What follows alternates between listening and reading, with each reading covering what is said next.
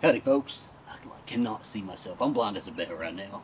And I just cannot see that viewfinder. I don't know if I'm in focus. Lord Jesus, I hope I'm in focus. I don't know if I'm going to redo it though. But okay, so I need your opinion on something. I am going to Coachella tonight. I'm leaving for Coachella tonight. And all I wear are damn black shirts and jeans. That's just my entire uniform basically. And I wanted to go to Coachella, so I'm not a huge music festival person. I don't usually do these things, but my buddy really wanted us to go this year.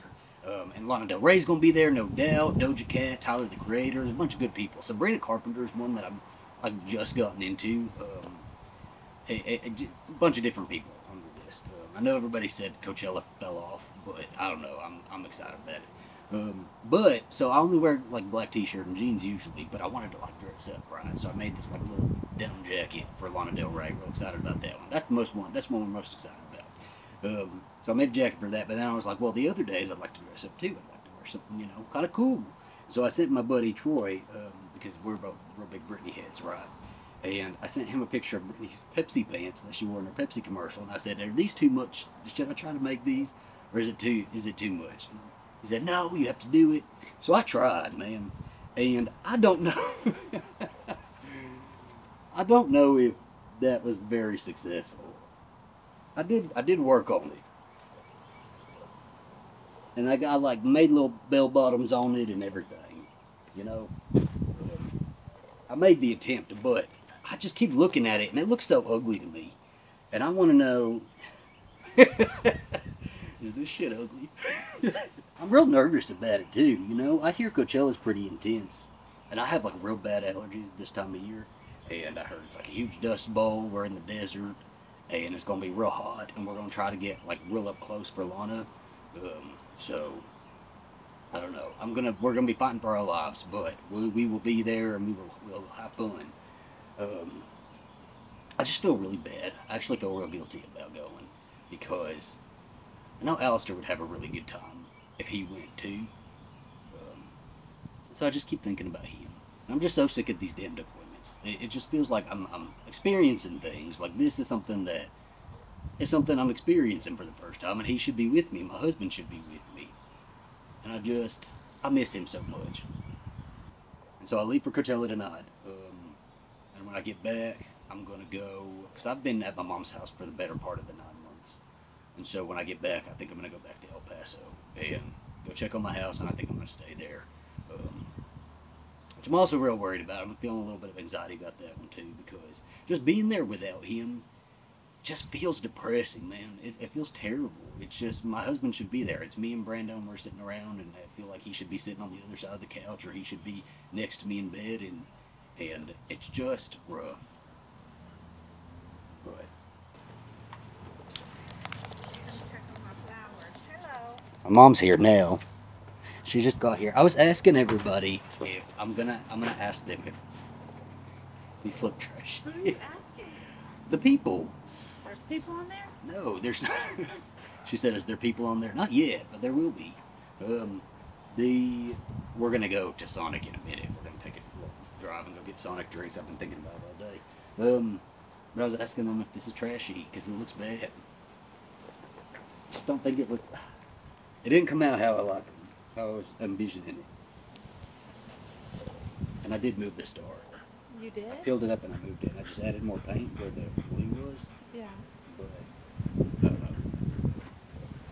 I think it's fine. And what are you going to do? You have to use them now. You already made them. Well, I mean, I have other pants I can bring. Well, just bring them just in case. And I was telling him I feel like guilty that I'm going with that Alistair, because I know he'd really like to go to something like this, and I feel like I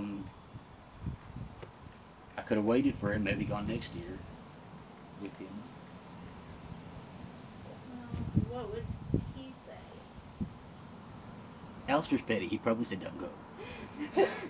This episode is kindly being sponsored by Helix Sleep, though. And we've been working with Helix Sleep for, gosh, like since 2020. We got our first Helix mattress in 2020. It was like a queen-size mattress. We were so happy with it because the bed that we had before the Helix mattress was this bed in a box that we ordered online that just was, it was like the cheapest one we could find, right? We were like, we'll just get the cheapest one we can find. It's fine. It's just a bed. It's just to go to sleep. Not really thinking about how Alistair and I do spend a lot of time in bed, and a lot of our relationship revolves around, watching things together and spending a lot of time together, cuddling up together with our dogs. And so that bed was terrible. It didn't last hardly a year. And now we're like 4 years later with these Helix mattresses, because we have two. We have a king size as well that we got after the queen size, because we wanted more room. And these mattresses have lasted, we're almost on 4 years, and the top is still real tough. I'm somebody who really, really struggles with getting a good night's rest, which is kind of why I haven't been.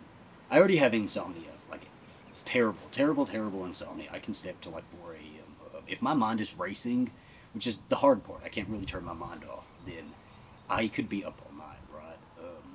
I will be up until my brain goes. And so I need, there's a few factors that I need. I need to be able to turn my mind off, which is always the hard part. But having a really great mattress, a really great bed, really helps to settle me in for the night. Make sure I am ready to sleep. And if I feel comfortable, if I feel like I'm about to get the best rest of my life, then that'll help me go to sleep pretty quick. Put something on the phone, something like some sort of History Channel documentary, put the phone off to the side, sort of let that lull me to sleep, right? But if I don't have a good mattress, if I don't have a good pillow, if I don't have a great place to sleep, right, I think invest in your sleep is always really important.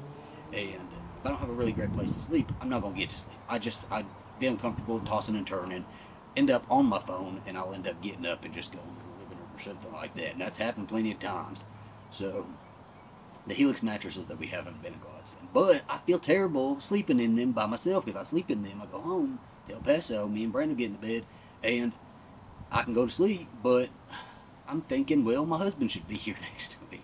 So I'm real excited for him to come home, plop down in the mattress next to me, and we just enjoy the Helix mattress together. Helix Sleep makes premium mattresses customized to fit your needs, and it's conveniently shipped to your door. Alistair and I have different sleep preferences, so we took Helix's sleep quiz. The quiz matches you to your perfect mattress based on your body type, sleep positions, and other factors. I'm an all-over sleeper. Alistair's a side sleeper. Alistair likes a firm mattress. I like more medium. We took the quiz once when we needed a queen-size mattress, and then again when we upgraded to a king-size, and both times it matched us to the Midnight Lux mattress. Now, if you're nervous about buying something online, you do get a 100-night sleep trial to make sure it fits you. It comes rolled up in a box and is super easy to set up. Helix will even ship your mattress to your door for free in the US. Helix mattresses are also really great for you because they're fiberglass free, so don't worry about that. But I always think it's really important to invest in your sleep. If anybody you know or yourself are looking for a new mattress and you think that Helix sounds right for you, you can go down to the link below or go to helixsleep.com/zachandb, where you can get 20% off of your mattress and 2 free pillows. Just Diet Coke. Just a Diet Coke? Yeah. Can't even reach it, I'm so tiny. Everybody makes fun of the way you say Beyonce. Look. Beyonce. Aw, you both are so sweet. Love the reaction. They just don't know. Wait, is that your mom reacting with you? Oh gosh. That's not. Can I get 2 large Diet Cokes? Yes, anything else? That'll be it. $5.82. We'll have it right now. Thank you. Thank you. You don't have any change, do you? Do you have a 5? No, we gave that lady my Do I pay on that? cash. You can pay your card right there. Okay, shit. I don't know if it fucking did it. They don't give me no messages. I don't think it did. What? Said, well, It's still waiting for pay. Is it? Well, you can't pay now. It went away. Well, and then it wasn't working, and that's not my fault. Yeah, we gave that lady her money. She needed it worse. She did. It scared me though a little bit. I thought She was banging on the window. I was thinking for a second, did he already order? So look at this. I am with your wife 100%. I was so in love with Renaissance. I was afraid I was disappointed. So do they think I'm young or you're old? Oh my gosh. That is the question. Am I older? Am I? Well, and this is my mother. This is not my sister. This is not my wife. This is my mother. People liked it though. No, I like that because I was so scared about it. She's obsessed, y'all. She's been reading the comments over and over again. I was so scared. We should have posted that on our actual channel because we have a channel coming up called Coffee and Cosmos. It's actually already live. We just don't have nothing on it yet. But we're going to have the Tortured Poets department. We're going to react to that. First, listen to that one. We'll have that over there. And that'll be the first video on that channel. But, yeah. I mean, people liked this one. I mean, we'd been planning the channel for a little while. We were originally going to cover Desperate Housewives, though. Yeah, and we're still going to do that a little bit. Oh, she's going. She's zooming. She took my $2 and she's gone. She did. She didn't. I thought she was going to ask for something from Sonic. I was like, okay. There was a tweet. Somebody tweeted our video out, and it said something like Mom and Gay Son react to Cowboy Carter. I know. That was our fault though. We just should have said our names. We didn't. Yeah. We didn't introduce ourselves. At least they knew I was your mom. They didn't say wife and gay husband. Oh gosh, I'm Zach. This is Miss Jen, my mom. Jen. She's gonna bang on the window, and I'm gonna gay son. That's nice. All right, I'll be right back with your card and receipt. Do we have to? You have a 5. All right, you're all set. Thank you. Here you go. Thank you. You have a good night. So how did you know that you were How did gay? you know I was gay? Yeah. What is that question out of nowhere? I don't know. We're having a conversation. Because Mom and Gay Son? Yeah. Why not? I don't know. We haven't talked about it like this. Huh. I don't know. I feel like you just know. I'm trying to remember like early back, because I can remember pretty far back. I remember having crushes on little boys at school, and like they would have girlfriends, and I don't know.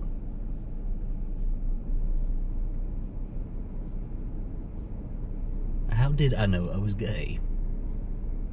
That's a hard question. Well, I guess. Is that a hard question? It's kind of a weird question though. It's a weird how do you know you're straight? What? I mean, do you know what I'm saying? Well, yeah. I mean, so it's like kind you of don't. like not a fair question. I mean, yeah. It's a double standard question, or yes, or something like that. Yeah.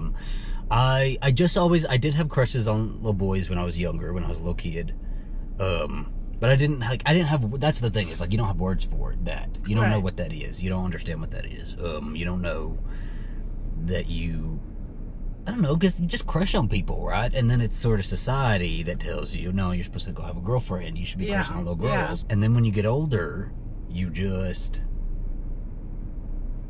you learn more words for things like that, right? So I do remember, like, when we got to Chesapeake Beach, because I didn't know a whole lot. I was pretty, like, I guess military kids are kind of sheltered compared to, like, all the other kids, right? So I didn't have, like, I think we were on base till I was in, like, 6th grade, and then we went to Chesapeake Beach, and that's where I met all those kids. And those kids were like, they knew all of this stuff that I didn't know. So they taught me all this different stuff, right? And that's when I first heard, like, gay. And I think I probably heard it. You know what? I did hear it before that. But, like, still, I just didn't have, like, words for it. And so they were, like, kind of the first people who really explained that to me. But, like, it was under the context of that was really bad, and you're not supposed to talk about that and stuff like that. And you remember how we used to go to, like, youth group with Josh? And the van would come pick us up, and we'd go to youth group, and every time we went to youth group, it always turned into, because it was led by, like, some teenagers, and they would always turn into, like, very homophobic shit, like, anti-gay out the ass. No pun intended. And they would always just talk about gay people being bad, and so I knew that I had, she brought a crew! We gave the 5 away. We have tipped the 5.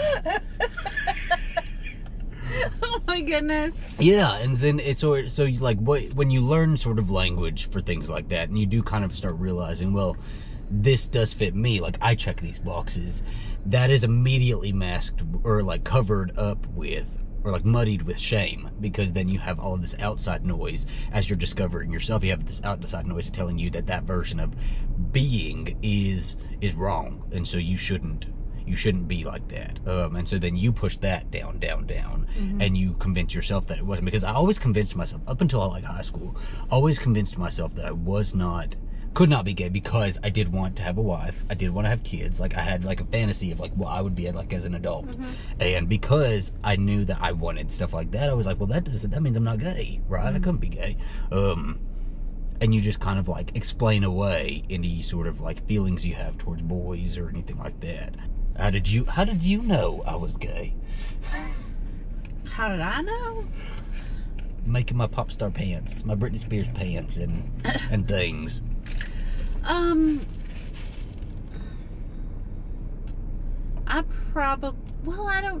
don't know a defining moment.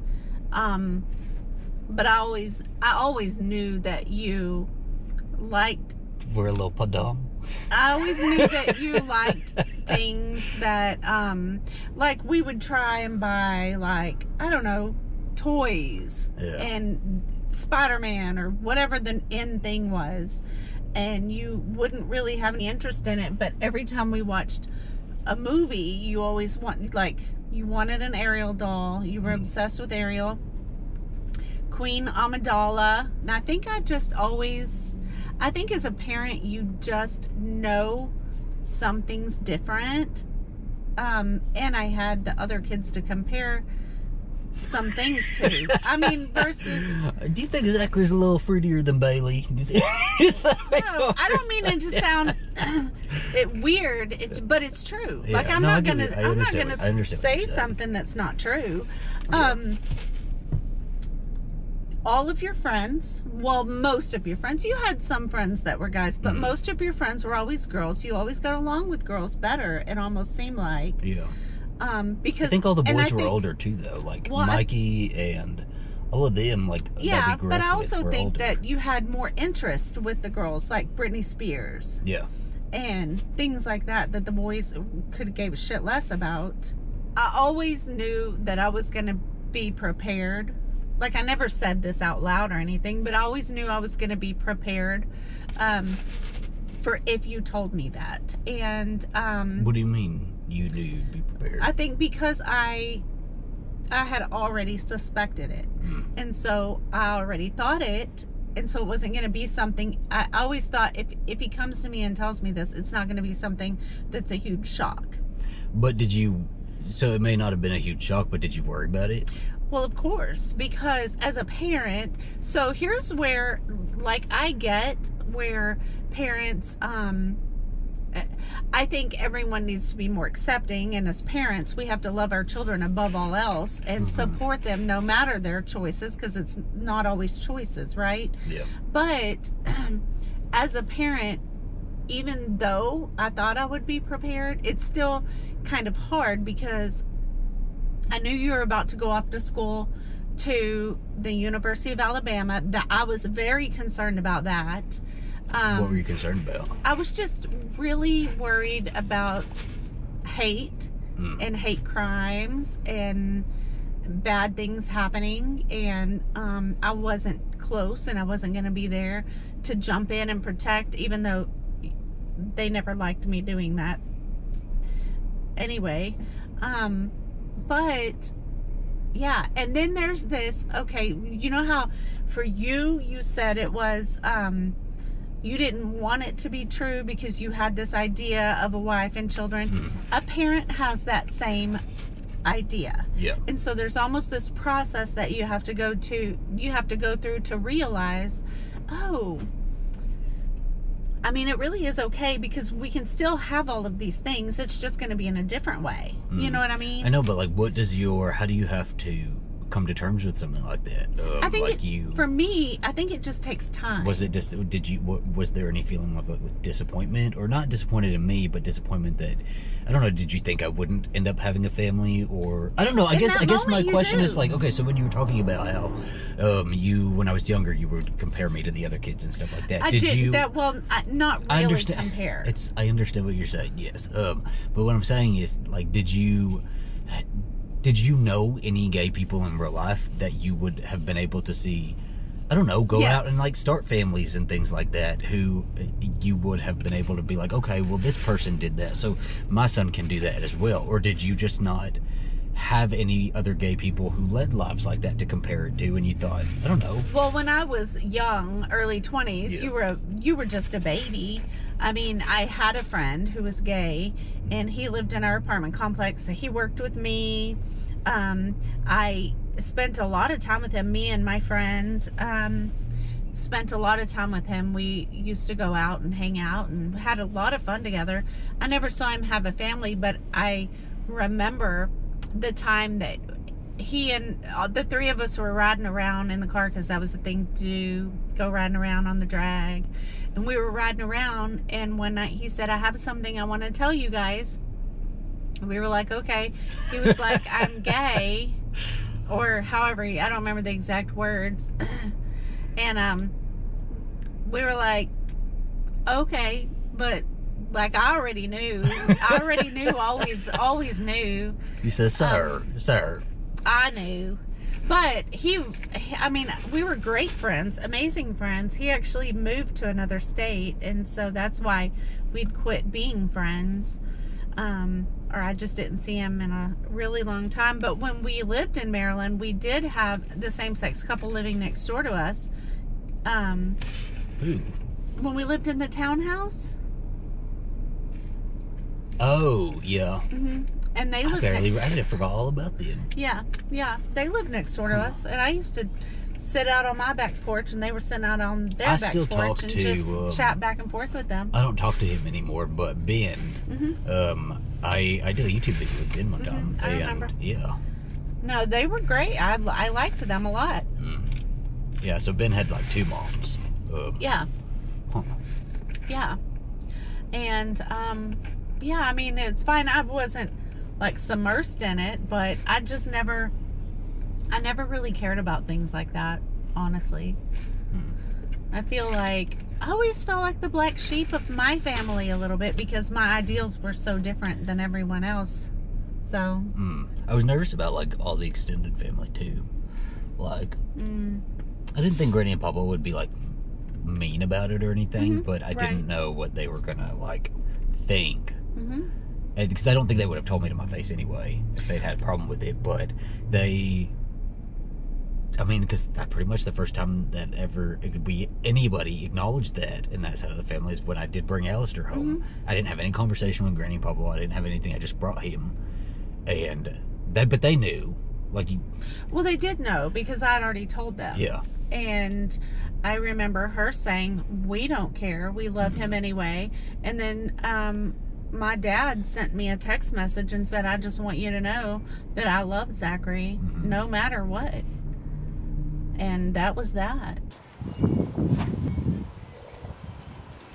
I remember one time that neighbor lady called me gay or something. I don't know if she was asking if I was gay or something. I don't know. But you were like, I remember walking by your bedroom and you were on the phone with her and you were telling her not to be calling me gay. That lady across the street. Yeah. Well, yeah, because we were new, they were new, and so she wanted to get you and her daughter to be friends, and so y'all met all of 10 minutes, and then after you guys had like left or whatever, she told me that she thinks that you're gay. And I was so mad at her. I mean, I still have the messages. You still have the messages on what? On Messenger, Oh, Facebook Messenger. Oh, goodness. We were so mad at each other. I was so mad at her, only because I just didn't think that she had any right to be talking about you in any kind of way. Yeah, I was mad. I felt defended. Yeah, I'm gonna look right now. You go look at the messages. I guarantee you I still have them. I never delete anything. And let me tell you something about your brother. Bailey kind of always looked out for you and had your best interests. One time he had a sleepover down the street at the neighbor's house, and he called me first thing in the morning. It was very early in the morning, and he was like, "Can you come get me?" And I went and picked him up, and he was clearly upset, but he wouldn't talk to me, and he wouldn't tell me why he was upset. but he was like rage upset. And later, a long time, years later, he told me that the reason why he was so mad that day is because that little boy had told him that morning that you were gay, and he was so mad and so upset that that boy was even talking about you that he went home, and I don't know if they ever were friends after that, but they didn't really hang out because he was so angry with that